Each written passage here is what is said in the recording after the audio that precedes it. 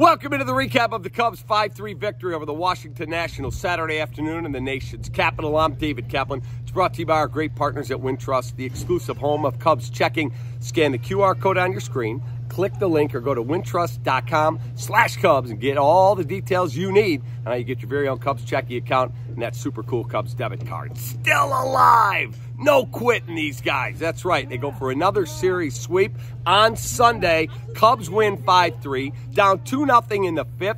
They get the job done, scoring 4 there. They add on later. Willie Harris, please stop getting guys thrown out at the plate. Suzuki was thrown out at home today. We cannot make those kinds of mistakes.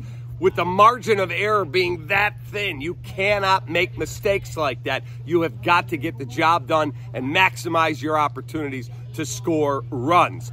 Javier Assad, excellent job today. 6 innings of 8-hit, 3-run, quality start baseball. Bullpen gets the job done. Dansby Swanson with a big double to drive in a run today. And guess what? In the 9th, Porter Hodge, 2 men on. Porter Hodge delivers. Got him looking. Ball game over. Cubs win. Our Chicagoland and Northwest Indiana Chevy dealers player of the game.